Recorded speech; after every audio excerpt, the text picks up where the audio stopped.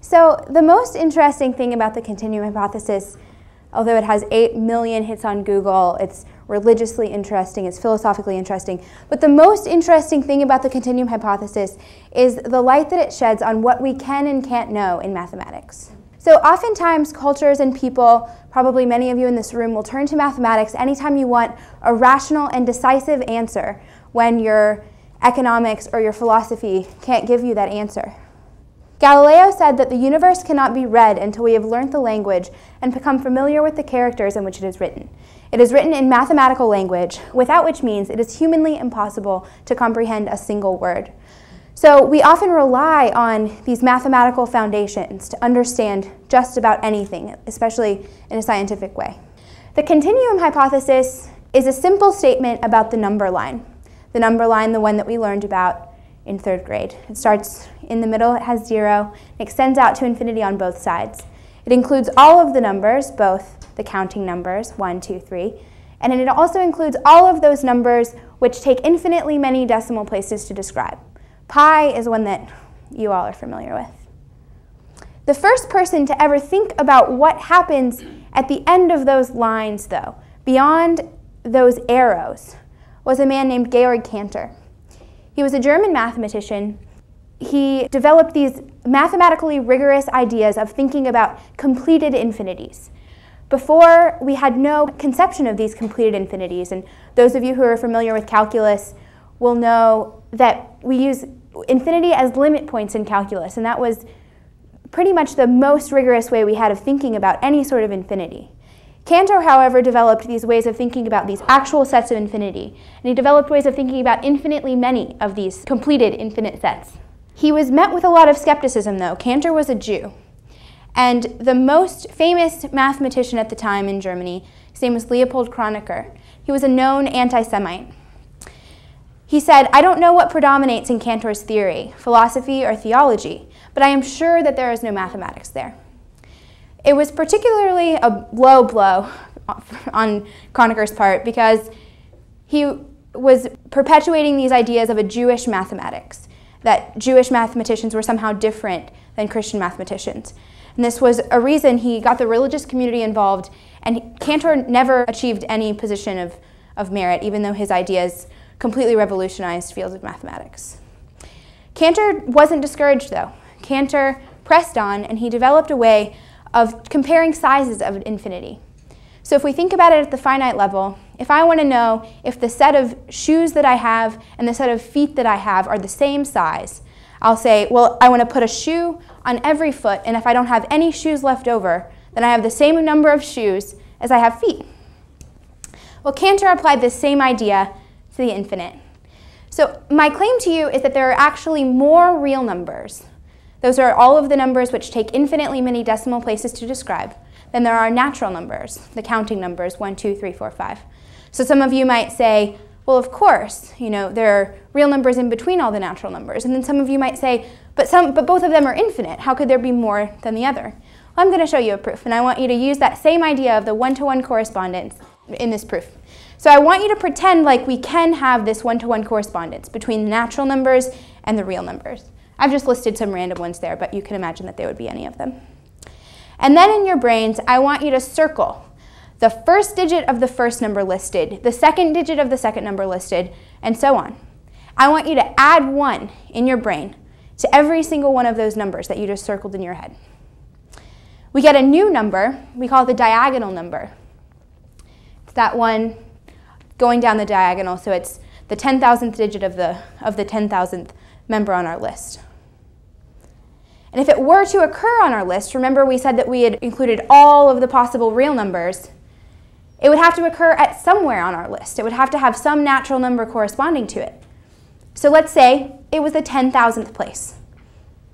Well, we know that we added 1 to the 10,000th number we listed at the 10,000th digit in order to get our diagonal number. So we know that it differs exactly at the 10,000th digit from the 10,000th number that's listed.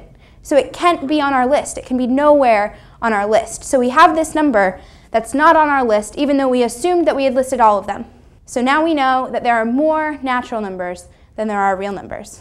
If you didn't get that, don't tune out. You'll still get something from the talk. So the continuum hypothesis is stating nothing more than, is there some set which has more members than the natural numbers and fewer members than the real numbers? It's a really easy statement to understand if you're familiar with mathematics. So this story is sort of two stories. Cantor was doing his work in the late 19th century. We're going to meet another guy named Gottlob Frege, who is also doing his work in the late 19th century. He was interested in a different kind of thing. Frege was interested in establishing rigorous foundations for arithmetic. In geometry, we have Euclid's postulates. We know a finite number of sentences for why everything in geometry is the way that it is. Frege was interested in a similar project for arithmetic. Frege published a book called The Basic Laws of Arithmetic. He thought that he had found a system for proving all statements of arithmetic. Sadly, in 1903, he received a letter from Bertrand Russell, an Englishman. Russell wrote Frege of a paradox that he had found in his system. Some of you may be familiar with the paradox. It's called Russell's paradox. And in Frege's system, he didn't account for different sets containing themselves. He allowed for this to happen. Turns out this is not a good thing. Russell's paradox asks, if P is the set of all sets which do not contain themselves, does P contain itself? So P would contain itself if and only if P didn't contain itself. A system can't really allow for these types of things. So this absolutely devastated Frege. He never was able to recover. He started writing some nonsense. I think he converted to Christianity after that. I mean, it was... Anyway, Russell didn't give up on the project, though. He and a man named Alfred North Whitehead published what they called the Principia Mathematica. It's not Newton's Principia, but in this Principia, it was 2 volumes, and they were trying to figure out why arithmetic is true. On page 379, they proved that 1 + 1 is equal to 2. So they were leaving nothing up to intuition here. They really wanted a rigorous foundation. Laugh all you want. But so after Russell, they spent 12 years writing the first volume of this. It had been so heavily invested, 26 years to do the entire thing. But a man named Kirk Gödel, he was able to prove not only in Principia Mathematica was there a sentence of arithmetic that was unable to be proved, but for any system that could explain to us why arithmetic was true, there's going to be some sentence of arithmetic that is neither provable to be true or false. So this absolutely destroyed Russell. He was not doing well when he read Gödel's paper. The sentence, though, it didn't bother other mathematicians so much, because the sentence looked something like, I am not provable in Principia Mathematica. So they asked the question, like, why would we really ever want to ask if that thing is true or not? So they weren't too bothered. You know, the algebraists kept doing their algebra, and the analysts kept analyzing. And while all this was going on, it's really sad, Georg Cantor passed away. And it's really a shame that he wasn't around in 1940 when Kirk Gödel, same dark horse, was able to prove in the simple statement of the continuum hypothesis that we can't disprove it. So he didn't prove it. He didn't prove that anything was true. It was a new kind of proof, and we proved that we would never know that it was false. So kind of confusing, right? And no one made any progress on this. We had no new way of constructing proofs in this way. Gödel sort of revolutionized this system until a man named Paul Cohen was totally hungry for power in the mathematical community. And he was trained as an analyst, but he wanted to get famous. And so he chose logic. He didn't think there were any smart logicians.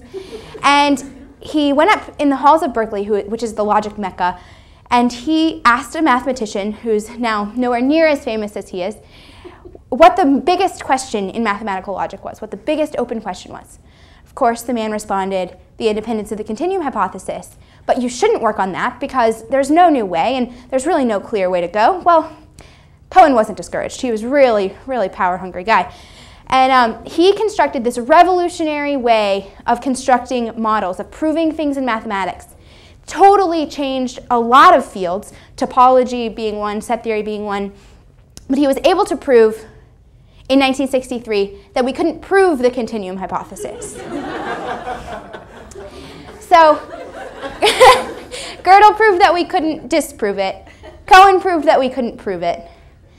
So now we've got this sentence that you guys can understand with very little mathematical training. There are things that we can prove that are way more complicated that I studied for 4 years and I still can't understand what they're asking. So the continuum hypothesis, simply stated, is there any set which has more members than the natural numbers and fewer members than the real numbers?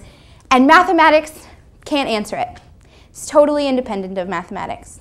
So I'll leave you with a quote. All of our surest statements about the nature of the world are mathematical statements. Yet we do not know what mathematics is. And so we find that we have adopted a religion strikingly similar to many traditional faiths. Change mathematics to God, and little else might change. Thank you.